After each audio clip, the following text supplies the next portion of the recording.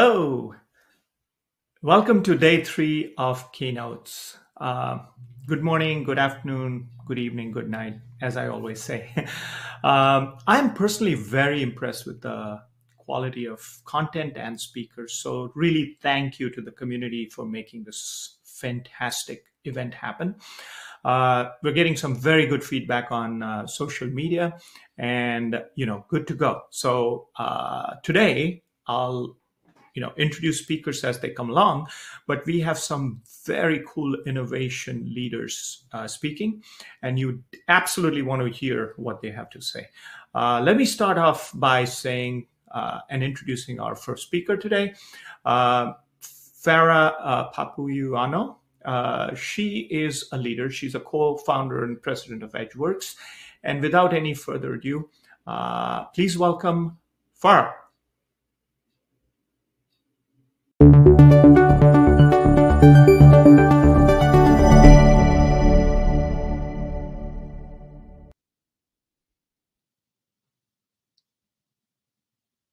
Hi, Arpit. Thank you for the introduction. Incredibly happy to be here today to talk about edge computing.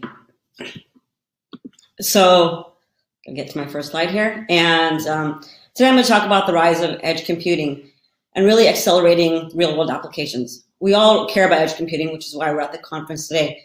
But really, what we've been asking ourselves, and the market's been asking us, our investors have been asking us, when is the rubber really going to meet the road? When are we actually going to see these real-world applications starting to come out?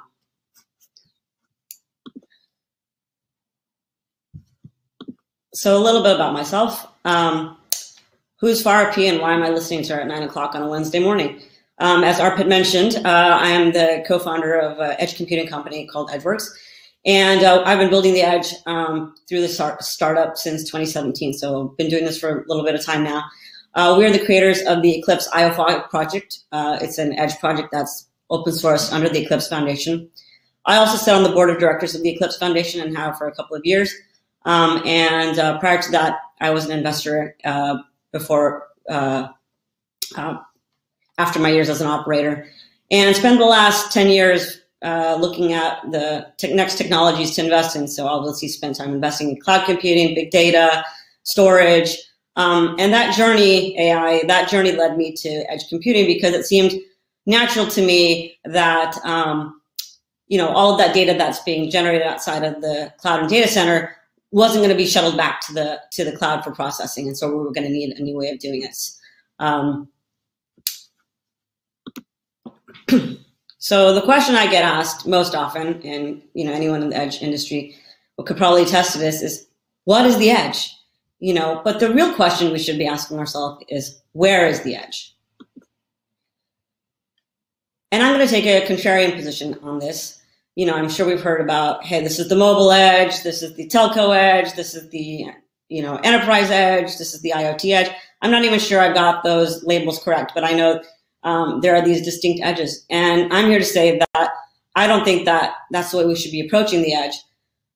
In my view, the edge is anything that sits outside of a cloud and as a part of a cloud to edge continuum. And the reason for this is if we think about edges in these siloed ways, the mobile edge, the IoT edge, the enterprise edge, then we're going to be starting to build stacks that way. Our architectures are going to be designed for those pieces of hardware. Our software stacks are going to be designed, and we're going to start to be building these silos. When in effect, most companies who have complex infrastructure have things running on a variety of different things. They don't just have things running on a telco edge and the cloud. They just don't have things running on an IoT edge and in the cloud. And I have customers that we work with that, like I'll take a car company as an example. They're running things on their cars. Okay, that would be maybe considered the sort of endpoints. They have things running on roadside units. They have things they want to run on the light structures. They have things that are running in micro data centers. They're aggregating them at colos. They're working with the cell towers and carriers to run things on the cell edge. And then they're putting all that data back in the cloud. For them, the edge is incredibly fluid. And it may be today that they may want to run things at the cell tower because for a certain reason, and then they may want to orchestrate that closer to the endpoints because of latency or whatnot. If we build these edges differently, then that's going to be incredibly difficult to do. If we can make the edges look seamless, then they can move these things around with no problem at all. And so that is view that I see for the edge.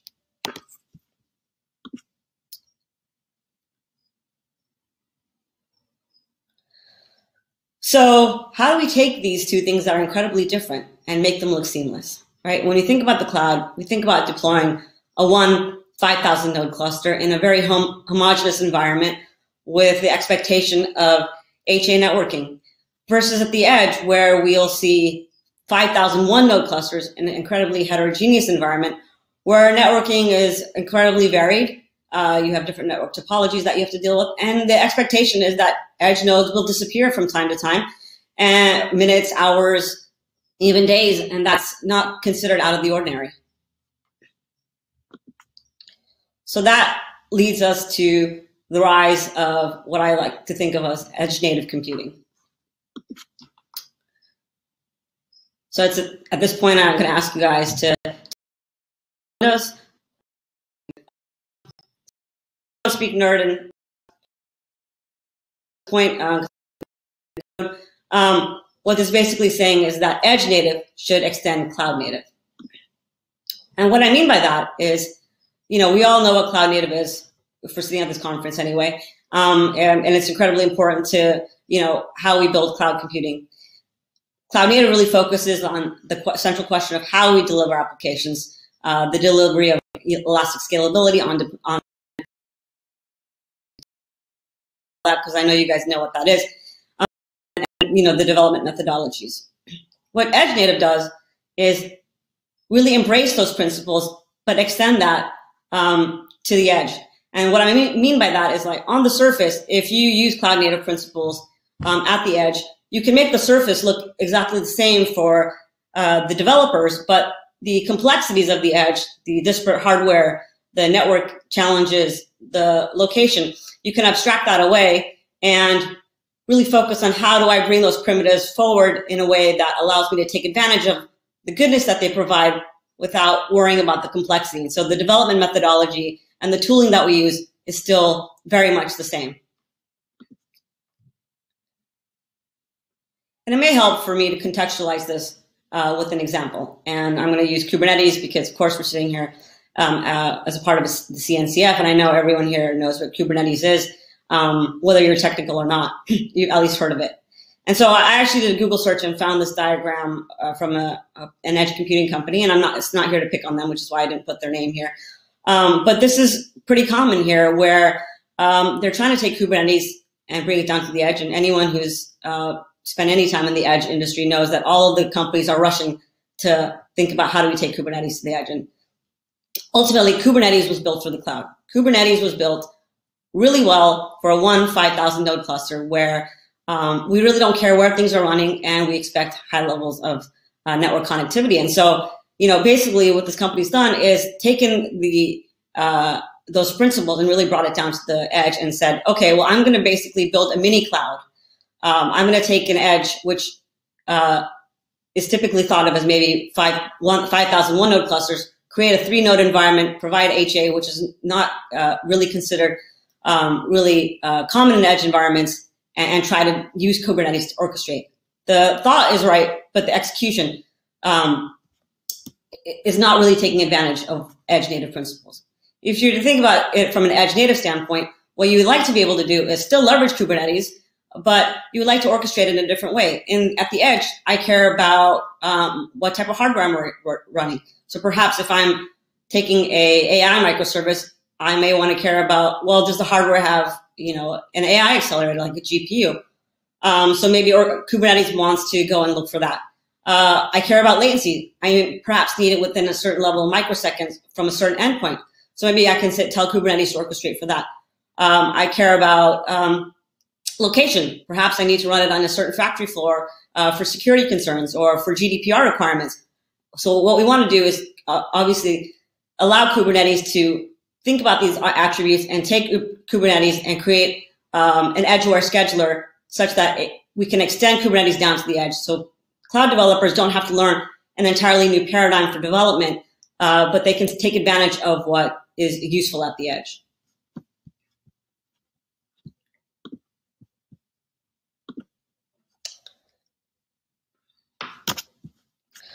So why is everyone rushing to take Kubernetes to the edge? Is it just a fad? Is it just a thing to do? Or is there a real rhyme or reason behind it? And the reason is this. We've spent the last 15 plus years investing in the cloud. This entire foundation, the Cloud Native Computing Foundation, is entirely built around the cloud. And we've got a lot of tooling there. We've got a lot of developers there. Everything has really been focused there. But the data is now coming out from the edge. And the data growth there is going to be exponential. And most of the data growth over the next 30 years is going to be coming from there. So how do we bridge that gap? In order to do so, we really must unlock the power of cloud developers. Edge developers don't actually exist today. I mean, the only edge developers are the ones who've been working on these projects for some time now, and we now consider ourselves to be edge developers. But cloud developers, there are so many of them, and we need to leverage them to build and deploy edge applications, which is why we want edge native to be a corollary to cloud native, so that they can leverage existing tooling, existing principles, existing methodologies. So why is there so much confusion in the market today, and why haven't developers gotten it yet? And so I can say this as a sitting board member of an open source foundation and a major contributor to an open source project, that we are being incredibly stupid about this, ourselves included. And we're adding to the confusion. I still believe that the future is going to be built through open source. We've seen this proved out in the cloud. We've seen this proved out in the internet. We've seen this proved out in big data. This will also be done with edge computing as well. And how are we contributing to this confusion? By asking ourselves, which is best? And I get this question all the time. I really like IOFOG, but I need to go out and see which one is best. I really like EdgeX Foundry, but I really need to go out and see which is best. I can't be a part of the Eclipse Edge Native project because our company's decided to take a bet on LF Edge. I can't be a part of LF Edge because my company's decided to take a bet on the Eclipse Edge Native. And, all of these projects sit across all of these different foundations, and they all operate and solve different things. Some focus on the far edges, and they all sit as a part of the continuum all the way up to the cloud. Some focus on development and deployment, and some focus all the way up to operations, and they're sitting at different things, solving different problems. The question that is being asked, which is best, is akin to asking, well, which is better, Kubernetes or Terraform? Which is better, Kafka or Hadoop? Now we know enough about big data to know that's a silly question, right? And often we're going to use both Kafka and Hadoop because they solve different things. Neither one can solve everything. And which is the same in all of these projects. Neither one can solve all of these projects. Neither foundation is going to solve all these projects. But what we've been doing up until now is focusing on it. It's like, okay, how do I position IOFOG and how do I promote IOFOG? And I'm going to pick on IOFOG because that's the project that,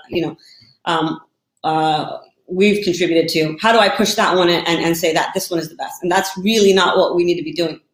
What we need to be doing is showing the developers how to build easy-to-use interoperable building grids. Cloud developers today now know if they need to build an application, if they need, what pieces of open source software to use. Okay, I need Hadoop, I need Kafka, I need Kubernetes Orchestrate, I need Terraform to, automate my infrastructure. They know how to put all these things together. And we as a foundations have not made this easy for developers. If I were to ask my kids today, which Lego built brick is better, the long one or the short one, the big wheels or the small wheels, they'd look at me as if I'm crazy, because in order to build out the things that they want to build, they're going to use all of these pieces. And that's pretty much the questions we've been kind of posing to the developers. And this is the things that they've been going through today. So I provided a sample a sample stack from the Cloud Edge Continuum to show kind of how these pieces would work together. For the cloud, obviously, we have cloud VMs, and Kubernetes is a great orchestrator for the cloud. We as a company love it. We've actually taken IOFOG, and I'm not here to promote any one piece of technology, but we've taken IOFOG and created an edgeware scheduler. I really believe that open source technologies are stronger together. So, we teamed up with Scupper, which wasn't originally designed for the edge, but did great with multi-cloud and building a mesh. And so we combined those together to build an edge mesh. and they're become a major contributor to the project. On top of that, we have Ditto and Hano, again, edge projects. On the edge stack, we could take any hardware node, and Project Eve would be a great layer to sit on top of these edge nodes and take advantage of what the nodes have to offer. We like to think about it as them kind of like VMware for the edge. Maybe they wouldn't position themselves that way, but they have some powerful tooling that we can leverage. On top of that, using IOFog and again Scupper to orchestrate the edge and figure out where to deploy these microservices. EdgeX Foundry has a number of powerful microservices that allow us to talk to different types of machine and tooling. IOFog can't do that, and neither can Eve. Mosquito does great work for translation. Hawkbit allows us to, deploy firmware and do over-the-air upgrades. On top of that, that now allows us to, in putting these pieces together, allows us to now just really focus on, okay, what are the applications that we can build? AI, ML applications, IoT applications. These are things developers know how to do, right? If we can just give them the pieces for the edge stack, they can just go and do what they know how to do best. Sorry, bear with me here while I move this to the next slide here. So again, I'm not here to push any one thing, but I want to kind of give an example of how this comes together in the real world. So, obviously the COVID has really hit everybody, and, this pandemic came at us hard in March and is still sitting around here today. At the time, our company thought, hey, my kids were actually going back to school and they were taking temperatures with a manual thermometer. And, I thought to myself, there's got to be a better way to do this for my kid who actually really hates having his temperature taken. And so, thinking about some of the edge stacks that we've built for other customers, we thought, hey, we can do this very easily leveraging open source technology. We were able to take this from concept to, MVP in 6 weeks.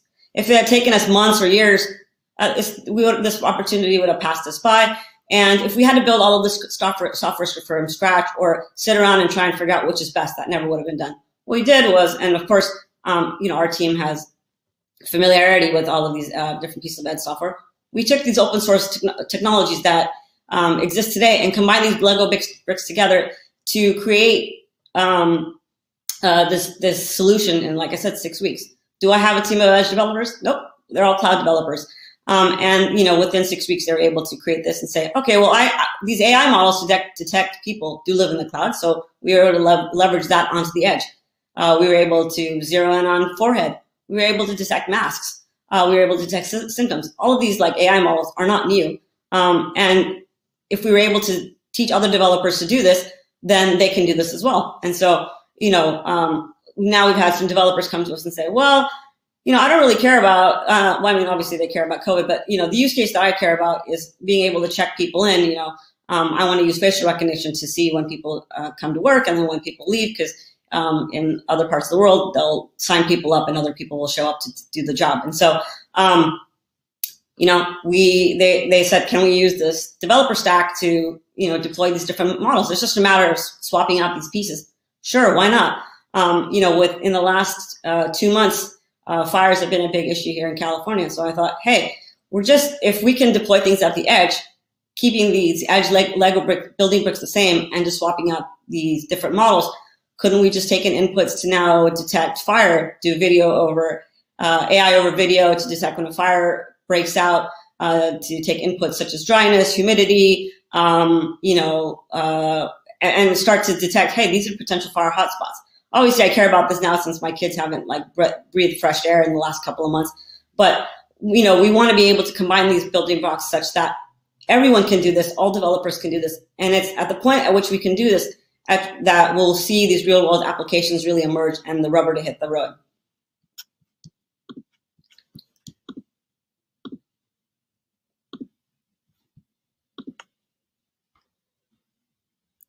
So to really summarize the point I'm really trying to make here is that we really want to unlock the power of cloud developers. Without the developers, the promise of the edge is going to suffer, and we're going to be suffering this hype cycle of death. And I know, we hear this a lot. I know we try to pretend that people aren't skeptical about the edge. They are.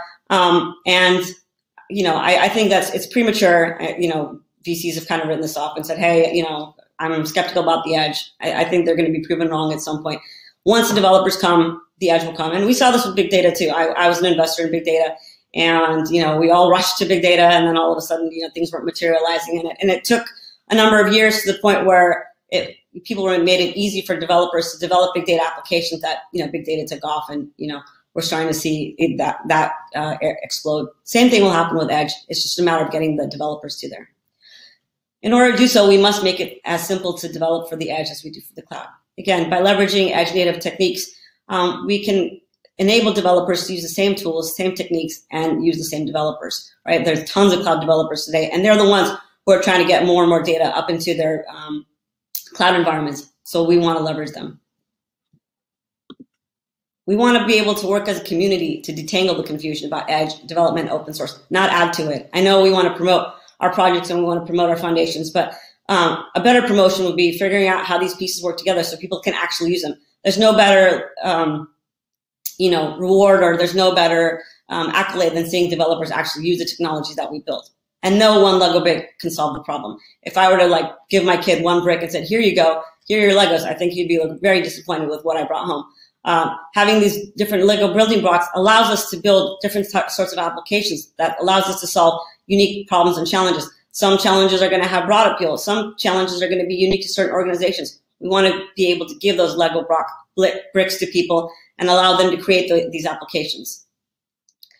And we need to do all of this to drive long-term adoption of revenue and market growth for the edge. Ultimately, people are waiting for the edge market to appear, and it's the developers that are going to drive us there.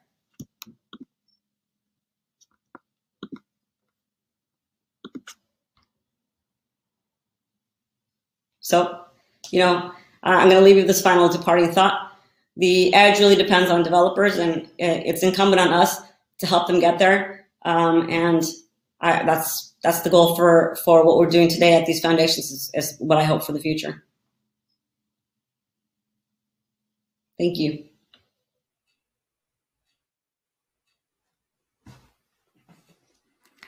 Thank you, Farah. This was amazing, and I like your two call to actions and kind of statements here. Obviously, developers are great. We are in a developer-centric conference here, so perfect venue for this. I also agree that edge is a horizontal construct across the different markets, whatever you want to call it, telco, cloud, enterprise, IoT. And then I think the call to action on collaboration across both foundations and projects is extremely critical, but even more critical to look at it from a lens of use cases and actual deployment scenarios. So really appreciate your thoughts here. Let's move on to a key lightning talk here, or a keynote from one of the well-known entities of open source software, right? I think everybody knows Tom Nadeo from Red Hat. He's the technical director there, and he has been participating in pretty much everything open. So let's hear on what he has to say about sort of the 2020 focus, priorities, and vision. Tom?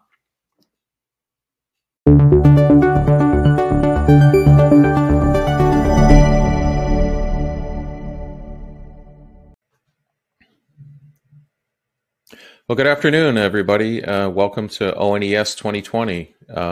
My name is Tom Nadeau. I'm technical director at Red Hat, and I wanted to welcome everybody to the conference.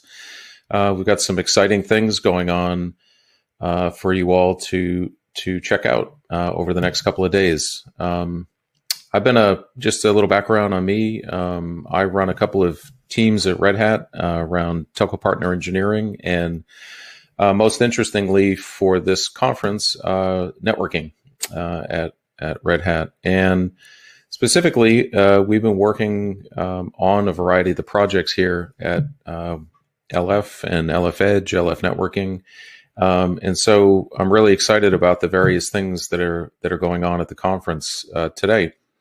So what I'd like to do is highlight a couple of key areas that I've been thinking about, and that perhaps you can sort of think about as you go through the different sessions over the next couple of days. These are areas that have come out of myself and my teams working on very specific projects and for various different customer deployments around these areas. So things to just sort of look forward to during the next couple of days. So my first area I think that of interest is to look forward to, and there's a lot of really interesting things going on today in the evolution of Linux kernel networking and Linux networking. Here in this area, we've seen an evolution of Linux networking over the last couple of years, pertaining to supporting a variety of different technological changes, but specifically to support virtualization. So we've seen a lot of hardware offload types of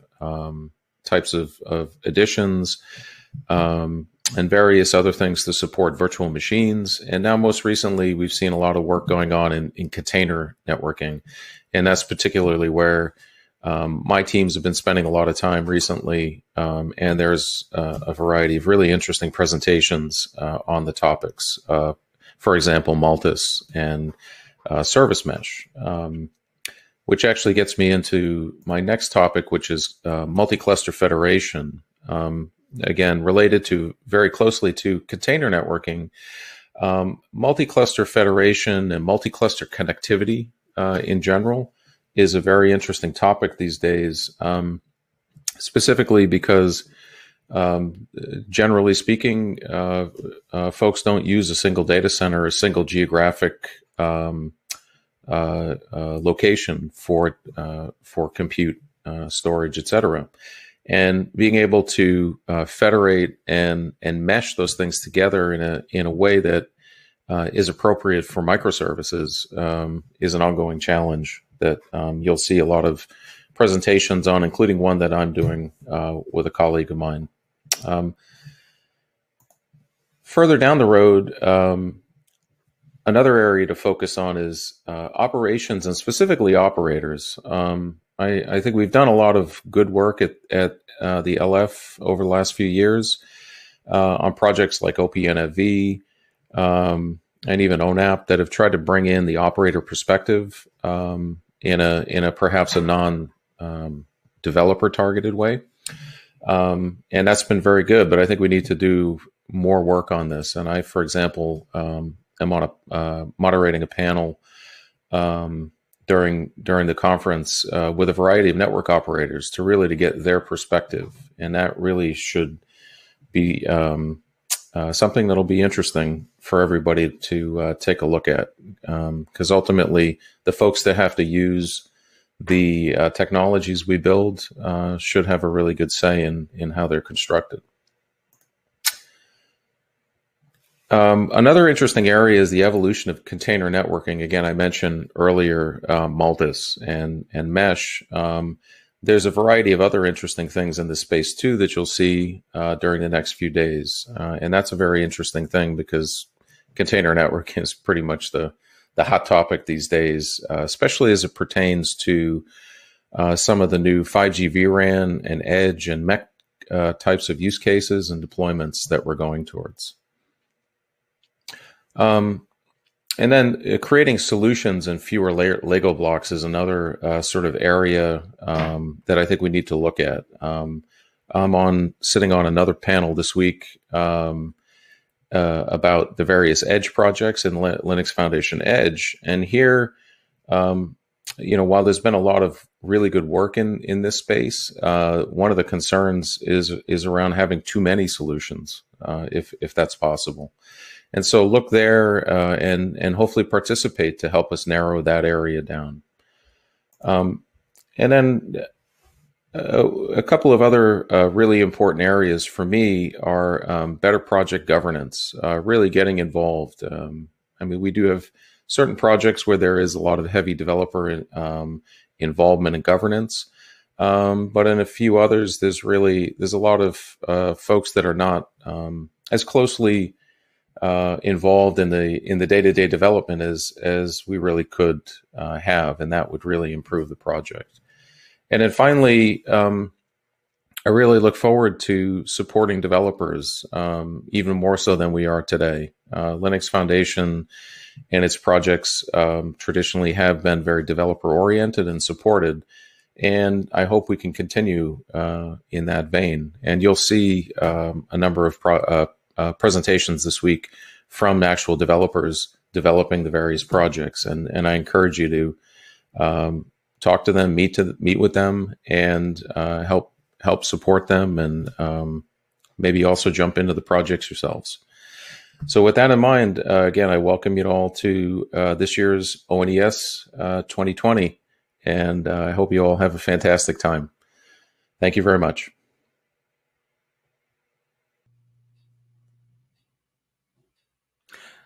Thank you, Tom. Like your idea on, call to participate specifically for developers and projects. So absolutely an important concept.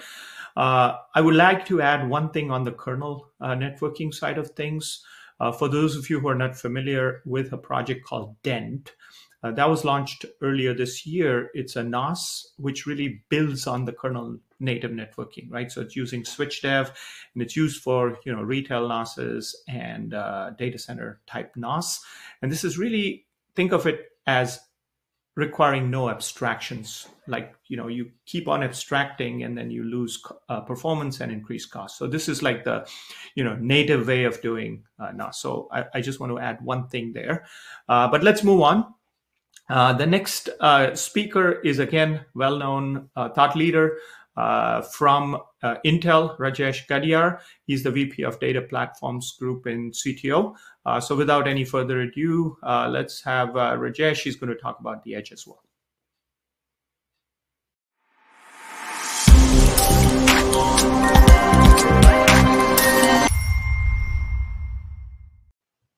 Hello, everyone. My name is Rajesh Gadiyar, and I'm the Vice President and CTO for Intel's networking business. It's a real pleasure to be talking to you at this ONES event today.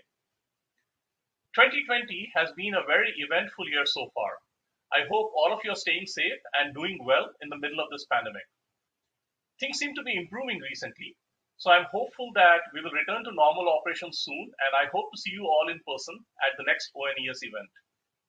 2020 has also been the year of 5G. The foundation we have laid as a community over the last few years in virtualizing the network infrastructure and the 5G field trials we have led over the last couple of years have prepared us really well for the rollout of 5G services. Now, a key inflection point for us is the transition to cloud-native approaches to build and deploy network applications. The disaggregation of hardware and software with NFV positions us really well for cloud native, an approach that was pioneered by cloud service providers and now is being increasingly adopted in the network infrastructure. In the cloud native model, network and edge services are built as microservices to deliver better scalability, agility, and faster innovation. Today, I'm going to focus on the edge as a key business opportunity fueled by 5G. This picture here shows the key drivers of edge computing. The next generation of services, such as industrial and factory automation, particularly AI-driven automation, video and video analytics related services, private wireless in the enterprises, all require low latency, determinism, end-to-end security, and quality of service. Now, this can only be achieved if the computing is done closer to the application or service. And this is exactly what an edge delivers. One way to think about it is bringing the cloud computing to where the application is and where the data resides. The virtualization of network infrastructure and the standard server-like infrastructure in the wireless radio access networks and telco central offices also open up the possibility to do edge computing at these locations.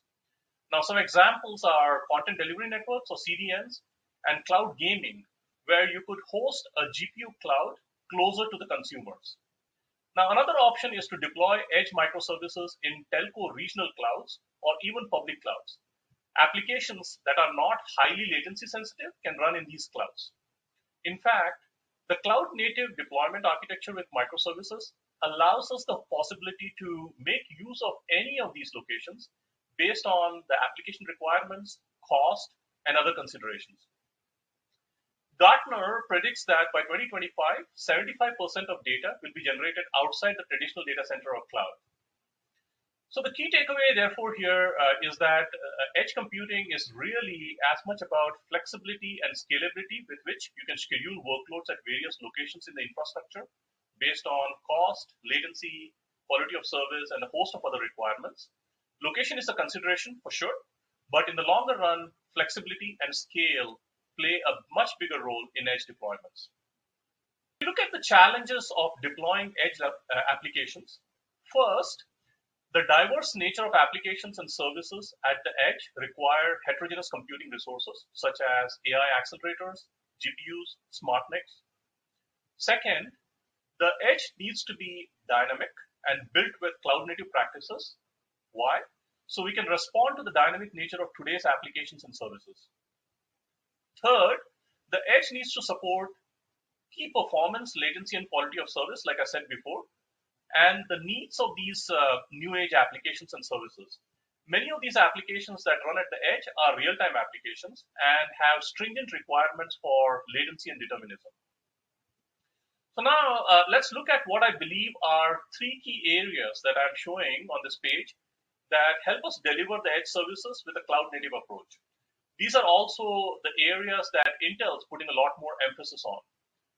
First and foremost, the infrastructure or the hardware for the edge. Now, we have driven significant innovations in our latest generation Intel Xeon platforms for both network and edge applications. Our vision, quite simply, is to make a standard server a best-in-class network applications platform and deliver a scalable, programmable, and intelligent infrastructure for edge services. In particular, for edge, we have developed a modular plug-and-play system architecture called Converged Edge Reference Architecture, or CERA. Second, the application platform, and how do we provide that easy button? So what Intel's doing here is we are focused on providing the software and tools that make it easy for application developers to build and deploy your applications with a cloud-native approach. And to facilitate this, we have built an edge software stack called OpenNS, Open Network Edge Services Software, that provides a number of our platform optimizations in the form of microservices with REST APIs. Third, the orchestration and automation and the whole CI/CD, the continuous integration, continuous deployment approach to create, deploy, and manage edge applications with scale. Now, in this area, we've been working extensively with Kubernetes and Kubernetes community and improving the networking and other capabilities in Kubernetes for edge applications. Now, one of our key efforts in Kubernetes is what we call Enhanced Platform Awareness, or ETA. This allows us to expose key capabilities and new features in our hardware platforms, including real-time telemetry data that can be used by Kubernetes controllers, such as placement controllers, to place workloads with intelligence for best performance per watt considerations. Next, I want to zoom in and spend a couple of minutes on openness. I made a reference to openness earlier, the Open Network Edge Services Software Toolkit created by Intel in collaboration with many of our industry partners. Openness is a modular architecture and is intended to provide you a software platform with pre-built services to make your job easier as a developer of edge applications. So what does openness give you? First, it abstracts network complexity, so you can choose across many different data planes, container network interfaces or CNIs, and access technologies. Second, it provides a number of services for cloud-native deployments. In particular, it has support for cloud-native ingredients for resource orchestration, telemetry, and service mesh technologies. Openness has built-in microservices for data plane processing, like I said, multi-access networking, telemetry, various kinds of platform accelerators, especially for media and video processing, application security. And so openness provides many of these optimizations for hardware features for best performance and the return on investment. In many ways, this is the easy button for building your edge applications. Now, if you're a developer looking to build edge services, I invite you to download openness at openness.org and play with it. As you begin to use openness, please reach out to us and provide your feedback. We would love to work with you and continue to enhance the capabilities in openness for your needs. We are ushering in a new era of distributed computing. We will see many innovations and new services in coming months, especially as the 5G ramp happens. So I really look forward to working with the community to drive this next phase of innovation. Stay safe and see you soon. Thank you so much.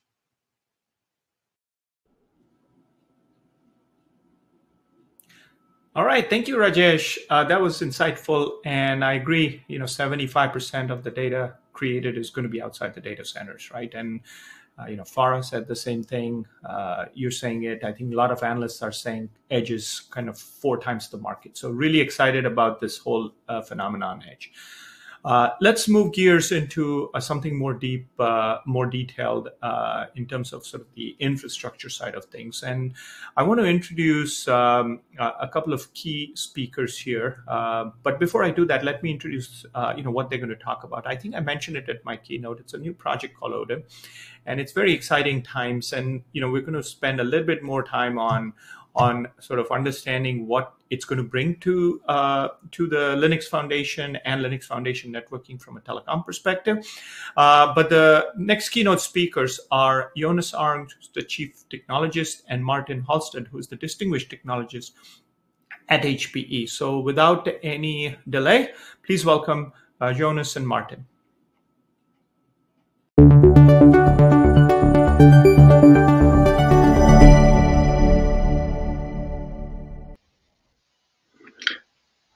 Hello there. So hi there, I'm Martin Halstead, and as was previously discussed, I'm a distinguished technologist within Hewlett-Packard Enterprise, and my primary focus is on technology within the telco domain. So I've been alongside Jonas. I've been working on this Odin project and an associated HPE product that falls out of that for well over a year now. So in this presentation, we're going to talk about the business problem in terms of what does Odin address, what the project approach is with in terms of the Odin community, the status of the Odin project, and then HPE's product line, the resource aggregator for Odin. What that is and how we would use it in terms of go to market. So when we talk about ODM, ODM stands for Open Distributed Infrastructure Management. And what do we mean by Open Distributed Infrastructure Management? We feel that it addresses a number of issues that affect primarily telco-like use cases, but also equally could apply to enterprises that have very distributed data centers, with infrastructure that are pretty heterogeneous. So there are a number of telco infrastructure management challenges that we've looked to address with Odin, and these consist of at least 4 different areas, ranging from increasing numbers of distributed data centers. So what do we mean by that? As network functions are virtualized within telco environments, that's typically started from the core data centers of the operators. But as we're now moving, and as is a primary topic for this forum, outside of those core data centers, more to the edge of the telecom operators' networks in terms of metro, central offices, radio access networks, etc. x86-based workloads have been placed out, on enterprise IT infrastructure. Effectively each of the points of presence for an operator becomes a miniature data center, and each one of them are going to have their own set of infrastructure, meaning that you exponentially scale out how you're going to try and manage all of those infrastructure points of presence. So that's been and it's become more and more a major headache for the operators. In terms of that infrastructure, as it's deployed inside those data centers, those points of presence, typically it's very heterogeneous. And what do we mean by that? Well, the infrastructure that you deploy in an edge deployment, particularly, for areas like a central office or radio access network, it's fundamentally different typically from the infrastructure that you deploy inside a core data center, and that's based on a number of factors. Principal one of those is cost, but also things like environmental constraints in terms of, those points of presence further out in the edge could be fairly small, narrow depth.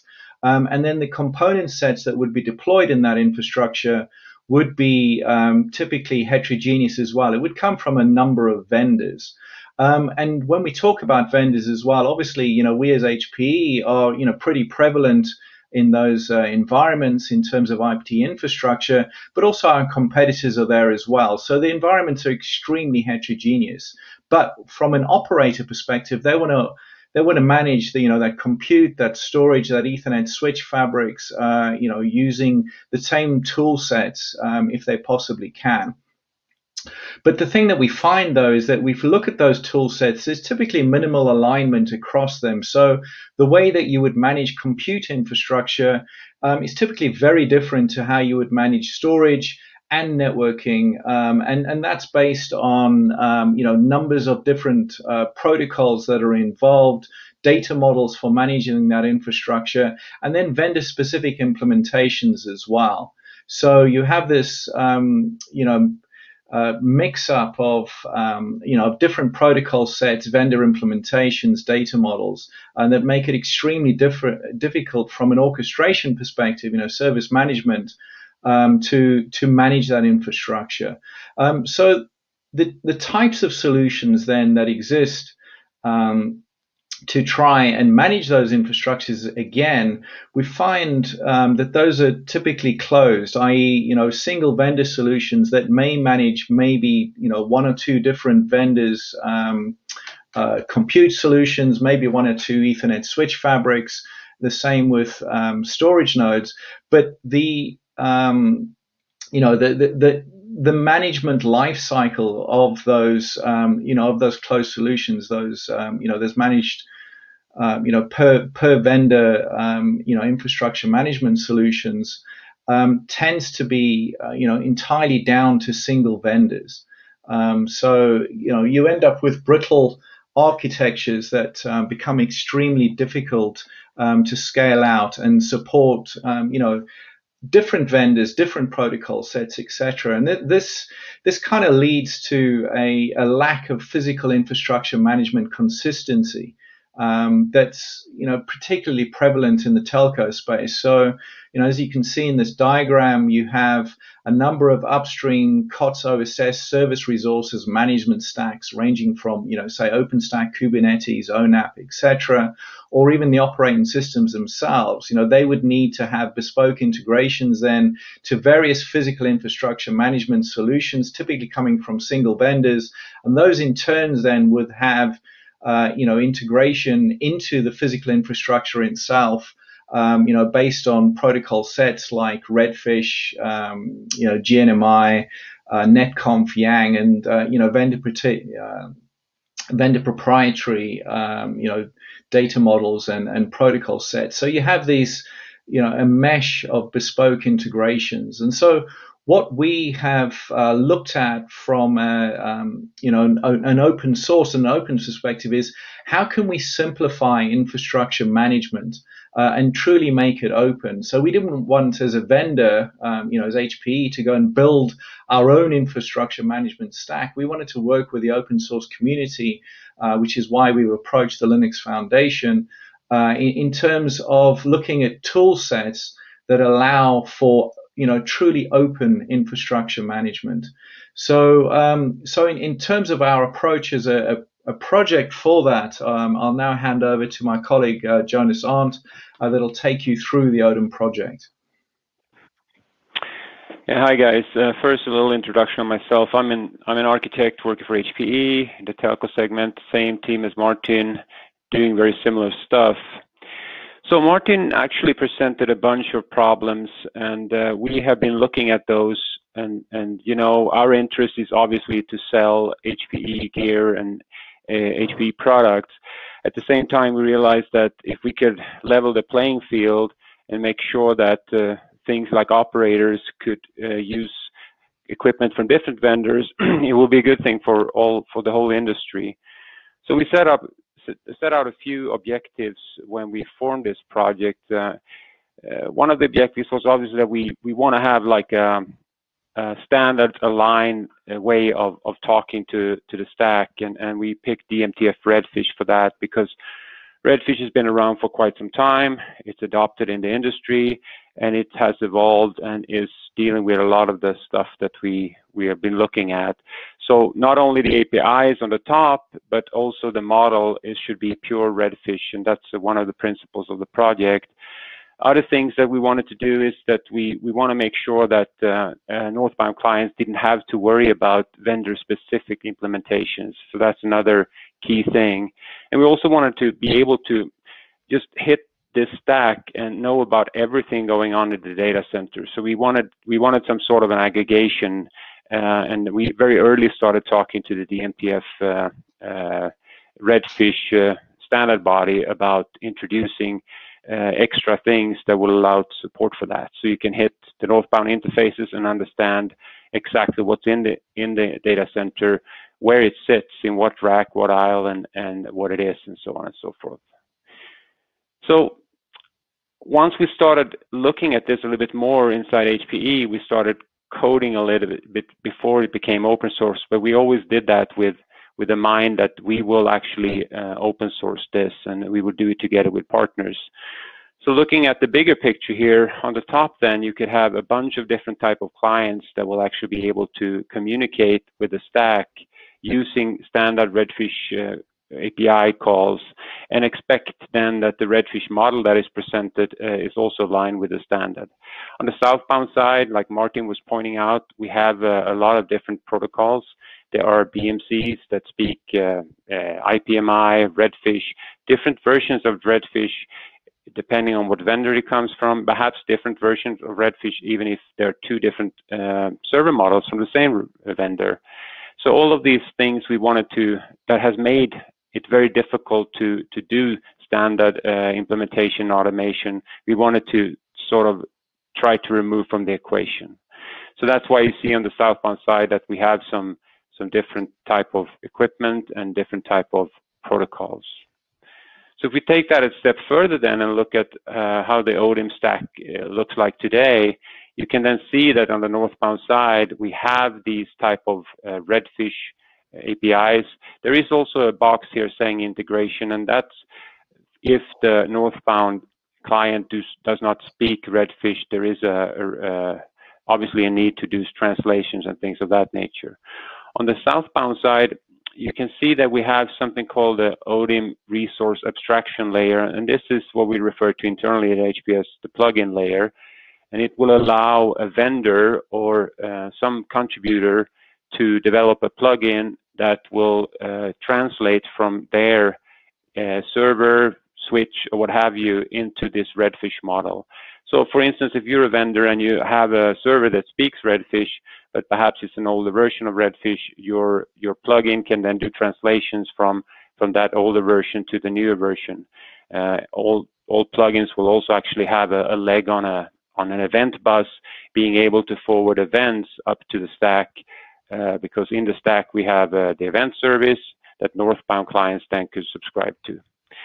Looking at the stack here, you see there is a lot of different services, and they're all Redfish services. There's the account service, the event service. Aggregation service is a late contribution in the Redfish spec 2020.2. Part of that is something we have worked on together with the partners in DMTF, like Intel and others.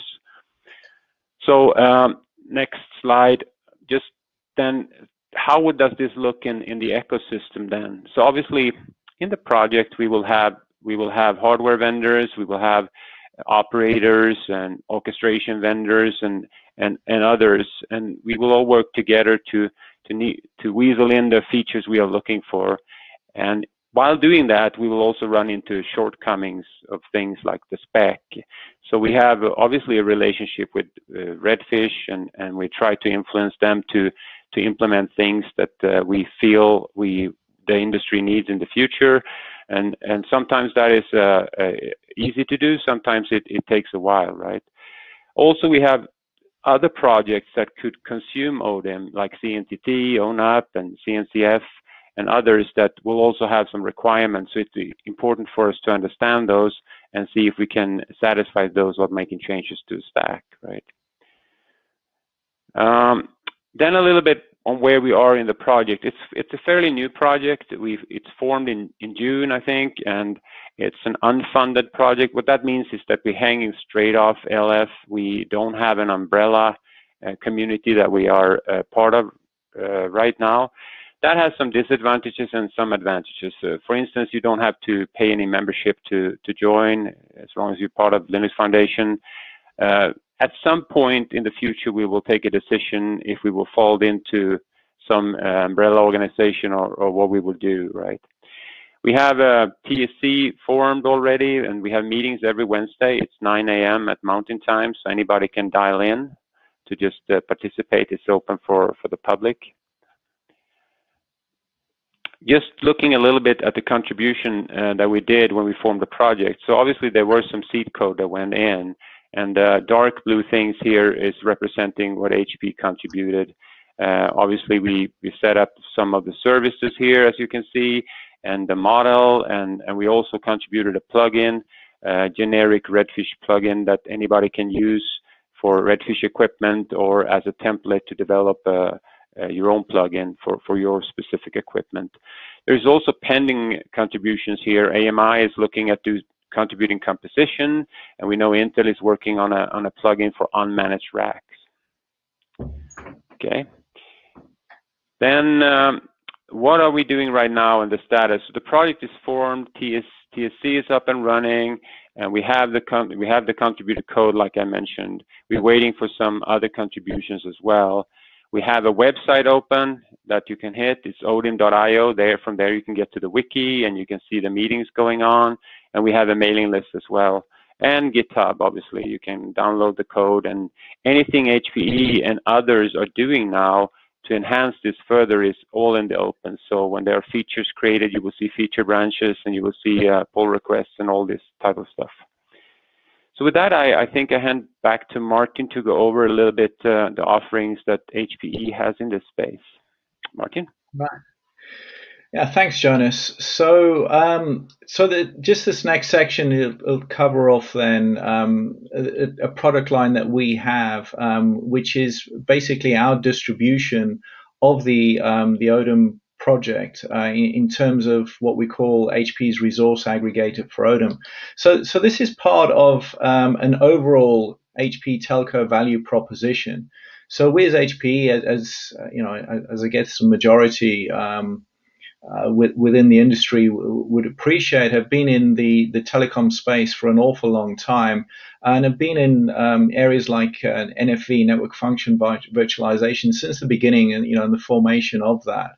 So, as part of that, in terms of, deploying industry standard, IT infrastructure in the telecoms environment, we do a bunch of work in terms of things like telco compliance for OS and driver tuning. We produce blueprints of compute storage and Ethernet switch fabrics for various parts of a telecom operator's environment. We have infrastructure tools kits, go-to-market propositions with something like HP GreenLake. But also as part of that, then we will have our own distribution of Odin. And so that distribution of Odin would become essentially part of our telco blueprint evolution. So we have a number of blueprints which are made up of HP infrastructure as example models of how you would build fully validated NFVI stacks for a telecoms environment. And as part of that, in terms of the automation of that infrastructure, we want to ensure that it's fully open. So those blueprints cover core and edge deployments, and then in future core and edge models, each one of them would have an Odin resource aggregator deployed as part of that. So what we end up with then is a framework for HP's open core-to-edge 5G infrastructure.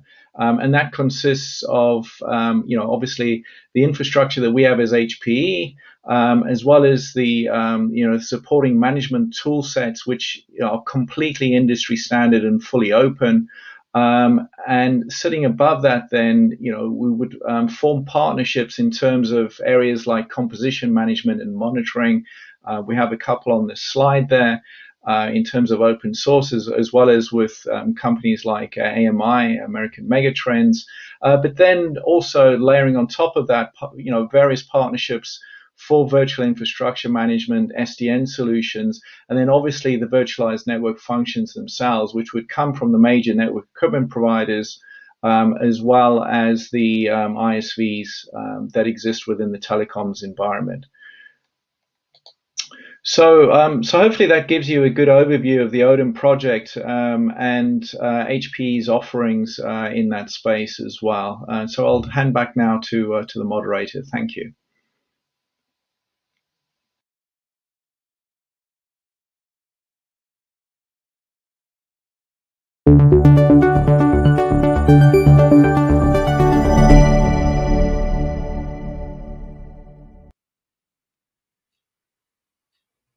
All right, thank you. So we are in the final keynote and on a home stretch. Okay, sorry, stretch at home, everybody. I shouldn't have used that word, but that's what we are. So let's go ahead and I will walk you through my thoughts on where the next 3 years are going. Okay. All righty. Oops. That is alrighty. Where's the slides?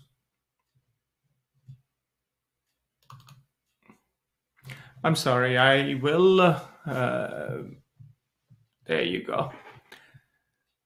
Again, we are in California. I don't see any earthquakes here, but let's see.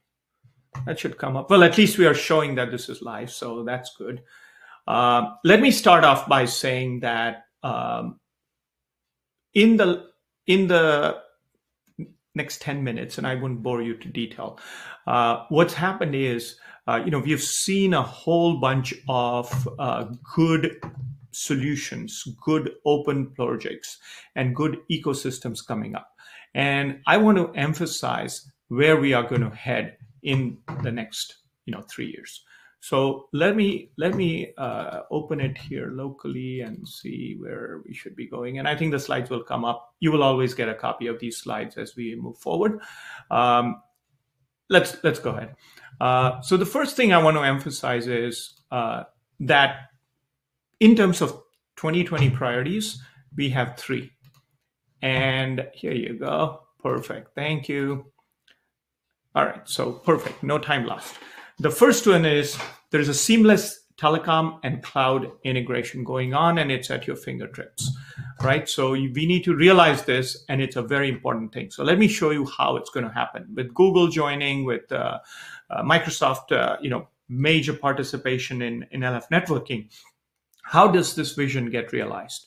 And if you look at the simple diagram I showed, it even becomes even more simpler. All right, with the ORAN, the Ukraino on the left-hand side, but in the core, all of a sudden, the carrier core, the public cloud, private cloud, all of that becomes a very simple stack. And that stack, if you start from the top, you have your applications, VNFs, CNFs, or any other cloud-native applications, sort of standardized OSS, BSS, MANO type layer with analytics coming to a controller with VM-based, OpenStack running on Kubernetes, which becomes the infrastructure layer. Choose your data plane acceleration of your choice, FIDO, DPDK, etc. There's a lot of options there. And then, integration with public cloud players like, Azure and Google, etc. And again, this is not exclusive to these folks. I'm just giving you one example here. There are plenty of public clouds, including vendors and operators that have offered this. So this is kind of a very simple cloud plus telecom vision enabled by open source collaboration. So if I kind of double click this a little bit, the integration points become even more simpler, right? You have the northbound, which is all standard based. So this is the OSS, BSS, e-services, right? MEF and TM Forum have done years of work there. And all those APIs have been coded up in ONAP already in the external API project. So keep that existing infrastructure and keep in mind, this is brownfield deployments. I always joke, right? There's very few greenfield deployments And the moment you deploy your first greenfield, it becomes brownfield.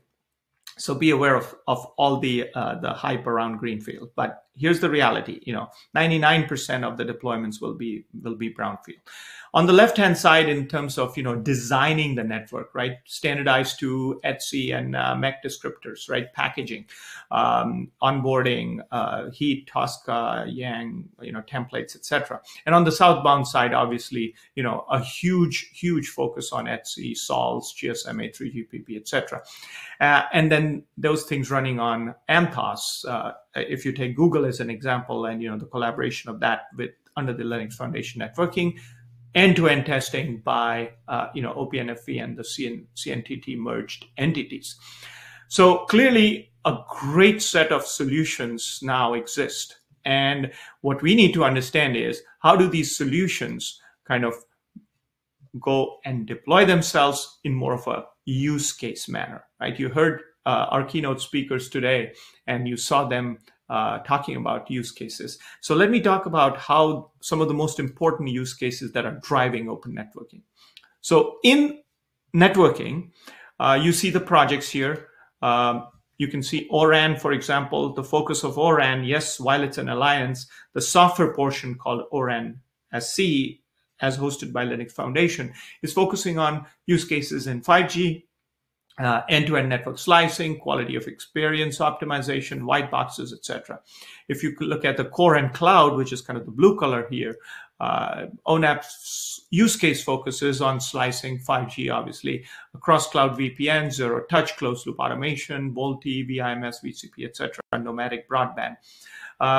We have talked a lot about the merged project, OPNFV and TT, all standardization, and then obviously Kubernetes as that underlying multi-cloud hybrid layer. So very exciting use cases that are being deployed as part of these projects.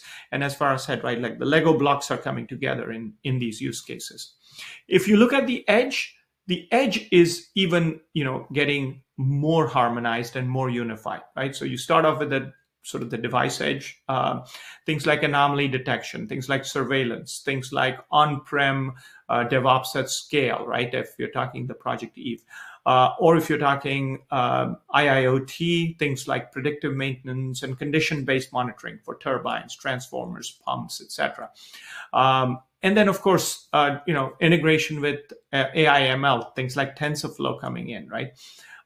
Or maybe look at IoT frameworks, right? Abstracting the IoT from lifecycle management through microservices, things like building automation, industrial process control, smart cities, water, retail, etc.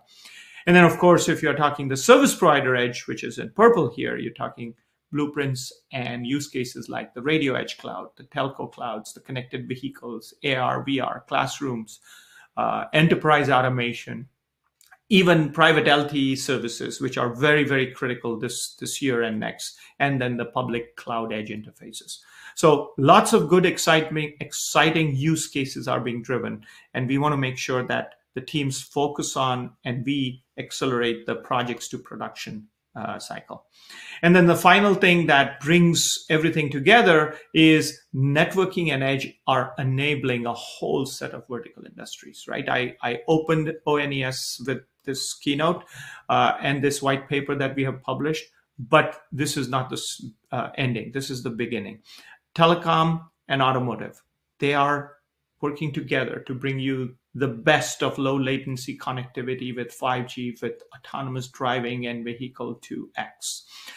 Motion pictures with all these visual effects that come in, which are software based, they are not only running through the network, but now they're running at the edge of the network with virtual shootings and virtual effect processing, right?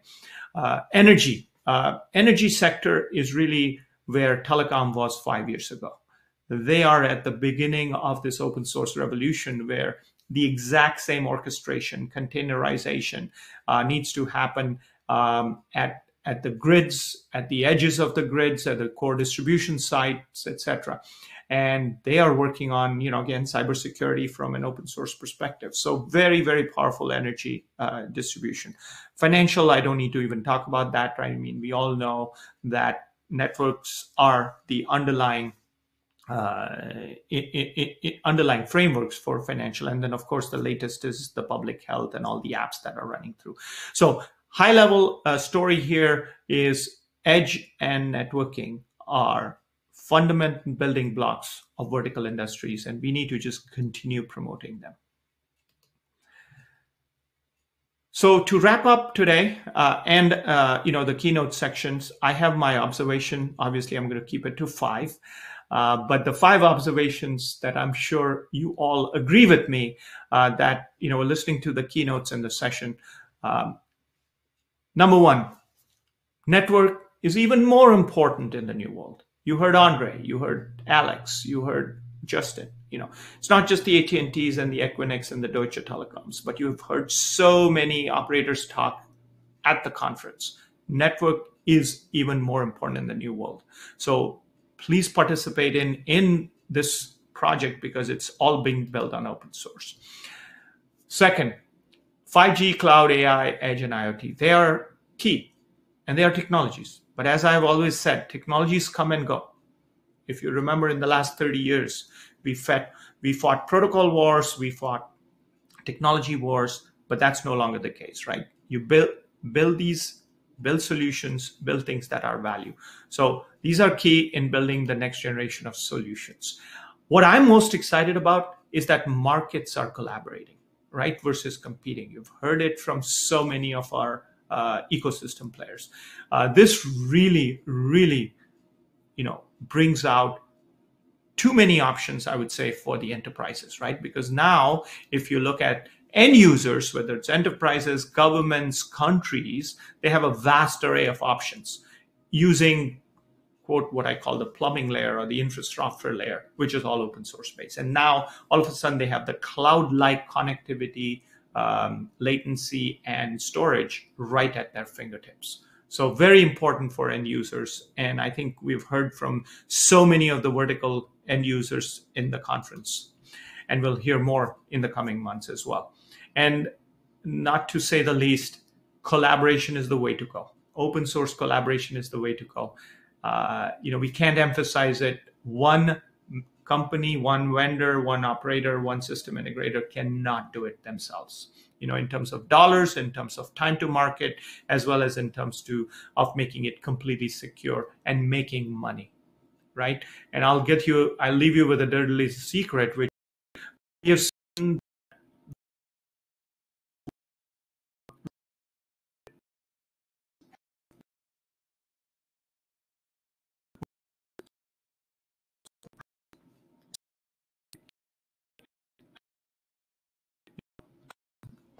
participate.